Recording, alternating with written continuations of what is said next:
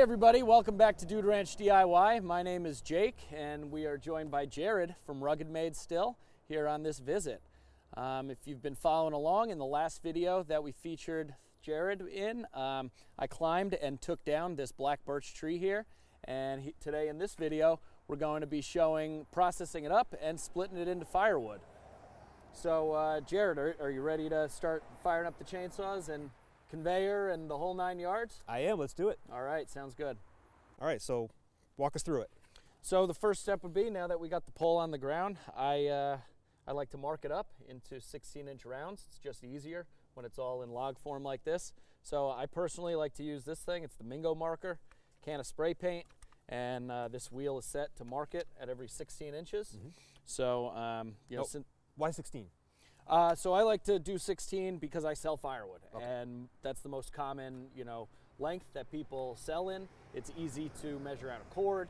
It fits in most people's stoves and fireplaces, solo stoves, stuff like that. So 16 also works really well to fit into the IBC totes that I use to stack and store the firewood in. All right, well, we've got an upcoming video where we'll be talking much more about that, but all right, so 16 inches. Yeah, so this is pretty simple. It basically, you just pull back the wheel until it stops like so. I drew a little arrow on the end. You have the arrow right at the end of the log, and then you basically just walk down it.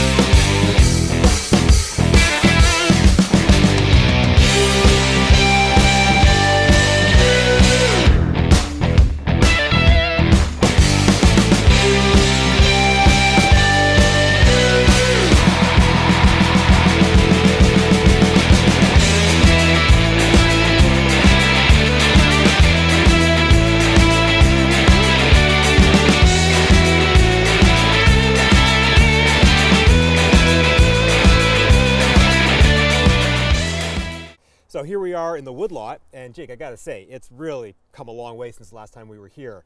I think folks who are following your channel, they've been seeing every installment as you walk them through all the things you've done. And if you haven't subscribed to Dude Ranch DIY yet, be sure to do that.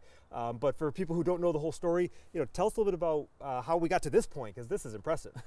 Yeah, so when we bought the property, I had this vision of turning it into this, wood yard, being totally out of sight from both the road and the house, long road in, and basically hit the ground running. If you guys watched the last video with the WoodMaxx chipper, that basically chipped up all the trees going back here. I have videos making the whole wood yard, and I think the last time you were here I had it cleared, but it was just still bare dirt. Yeah. So then I brought in about 45 triaxle loads of asphalt millings, dumped that all, spread it all. That was a pretty big undertaking.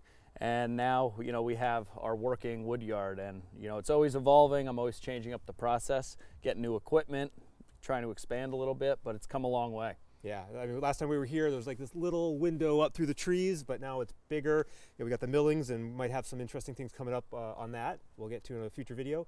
But I see our splitter, I see conveyor, we got trailer, all kinds of good stuff. So that's gonna be fun to play with. Yeah. Before we can do that, I think we got to wrap up our, topic of bringing this tree down. We already got the marks on it. So what's the next step in this process? Yeah, so as you can see, I dropped the first log onto my makeshift, bucking table station. High tech. Yeah, whatever you will. As opposed to cutting it on the ground, having to bend over, risking, you know, burying your bar in the dirt, or in this case, asphalt millings. 2 simple logs that I chalked on either side, and I just put, you know, my logs down on top of it and buck them up. And then I simply push them off over to here, kind of stage it here. And it's, you know, one seamless process. You know, sometimes when I have another guy helping me, he's on the tractor pulling logs off, cutting them simultaneously while I'm splitting. So the conveyor helps in that aspect, just moving it away from the splitter and up into the dump trailer. So I think we'll fire up the saw and get these logs bucked up. Yeah, I guess that's why I'm here, right? To help.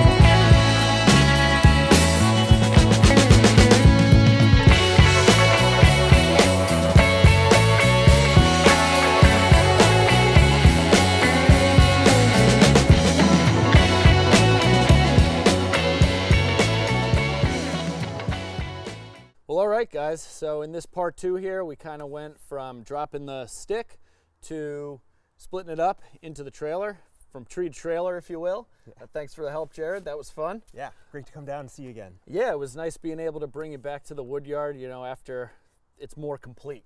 First time it was still in its rough stages, and you know, it's an ever-going process, as I'm sure you can imagine.